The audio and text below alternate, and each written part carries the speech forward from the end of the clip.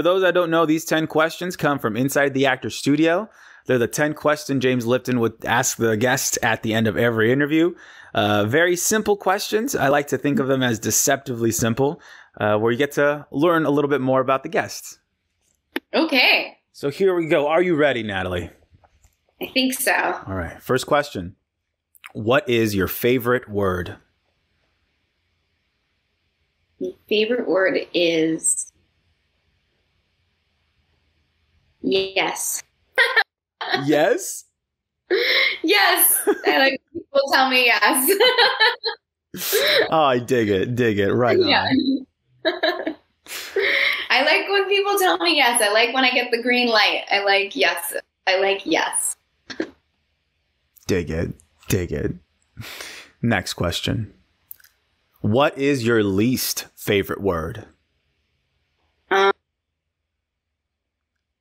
I think, I'm like, no. I'm just kidding. Sorry, I won't be that annoying. I mean, actually, what is interesting about no is, listen, I think it's okay to say no a lot of things, but I think I don't like the word.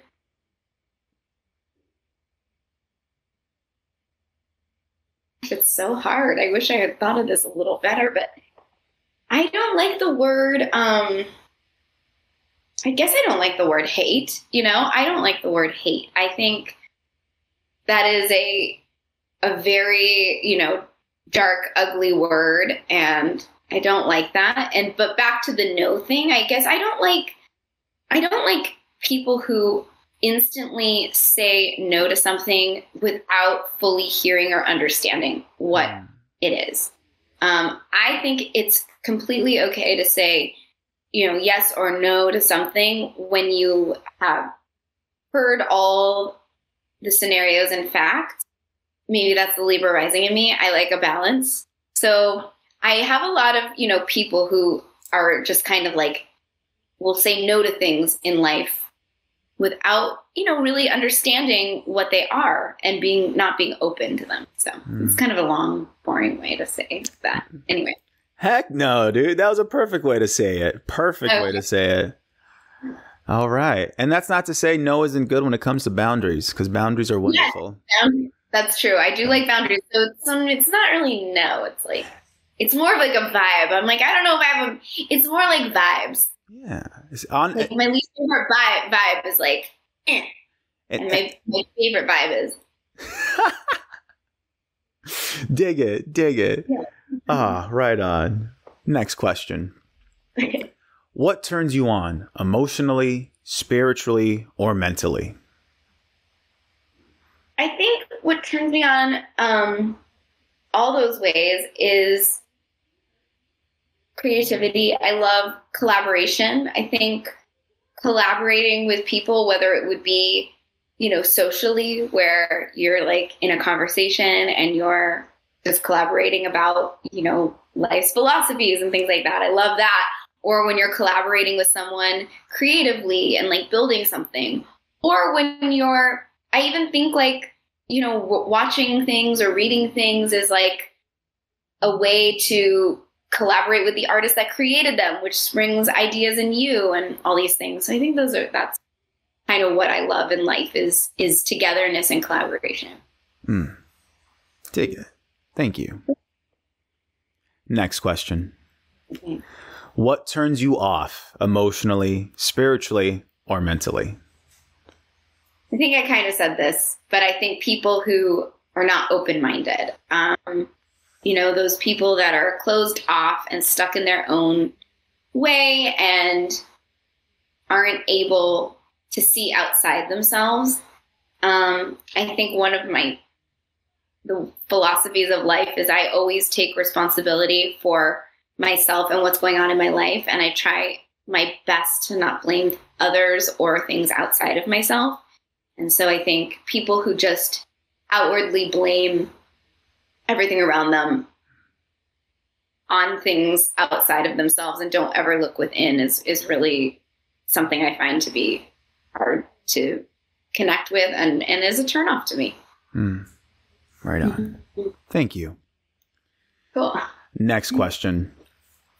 What sound or noise do you love? Oh, do I love? Okay. I thought you were going to say hate. I know that one really easily. I love laughter. I mean, listen, I'm an actor. I love making people laugh. I love watching an audience laugh. Actually, one of our things at Rockwell was sometimes when I would stand off stage before I would make an entrance or I wasn't in the scene, I would watch the audience watch the actors and just laugh uncontrollably and see them just forget for whether it was a minute what was going on in their day. To me, that is like the best thing ever, is laughter. Dig it. Next question. What sound or noise do you hate? Eating noises. Oh my God. I will punch you in the face. So hard. And it's so funny. Sometimes my husband, like, his eating noises really bother me, but it's really only because I think we've been together 13 years.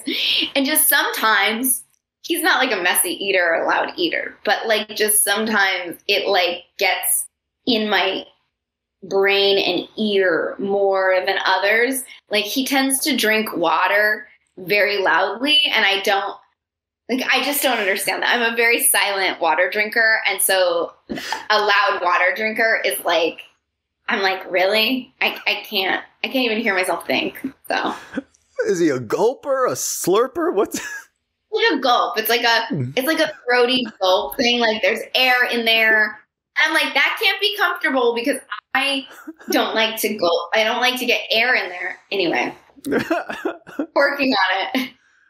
I mean, if anything, that's just evidence of how close y'all have grown as a couple, as a friend, you know, just living together, that you notice the smallest things, like how he gulps his water. I can't think, man. Yeah. And like during the pandemic, it got kind of like worse, obviously, because we were quarantined together. So he used to do this thing. He does not do it anymore because I think I freaked out about it so many times. But he used to do this thing where he would hold the water and he'd be watching TV and he would just go.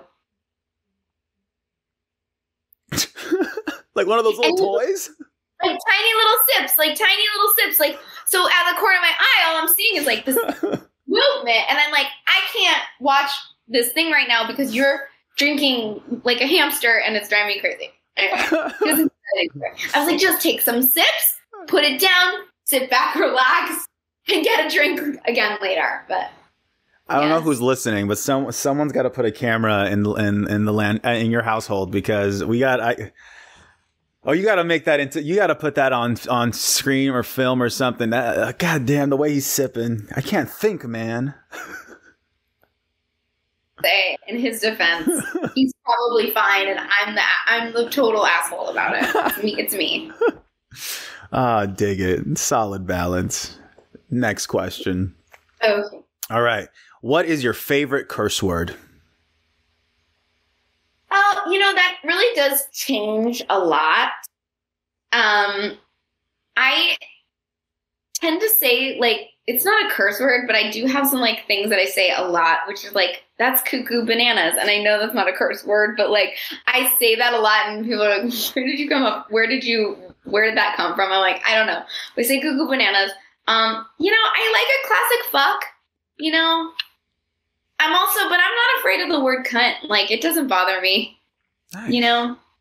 Sometimes someone's like a cunt, and that's a really cutting, descriptive word. Yeah. Nice. Right on. Yeah. Next question. Okay. What profession other than your own would you like to attempt?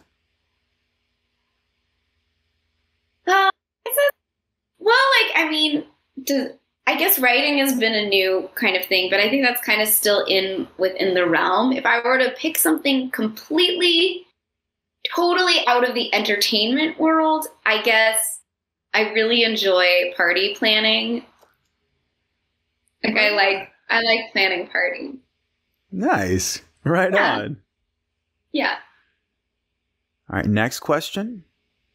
What profession would you not like to do? Ugh.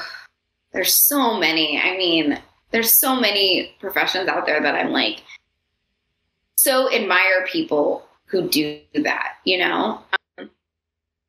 I think I admire people who work in the, package delivery industry. Like, I mean, what an exhausting physical job that you have. I mean, I can't even imagine doing things like that. So it's like, that's something like, I feel like, well, I physically could never do it, but also I like really like so much heavily relies on those people. Same with like our mailman. Like sometimes our mailman will come and deliver mail at 9 p.m. and I'm like, he's walking in the dark with our mail. And like, I could never do that. And I just really admire people like that. But like a job like I would never want to do is probably like, I don't know, is there a person who like slaughters the animals at the slaughterhouse? Like, yeah, that job. I'm like, no thanks. Oh yeah, that's a hard one. All right. Ooh. Solid answer. Solid. Yeah. All right. And final question. If heaven exists, what would you like to hear God say as you enter the pearly gates? I would say you did it. You know, like you did it. You did all the things you wanted to do. You achieved the things you wanted to achieve. You did it, and you did it well. So that's what I'd want to hear. You did it. Hell yeah. Well, hey, you did it. You got to the end of the podcast.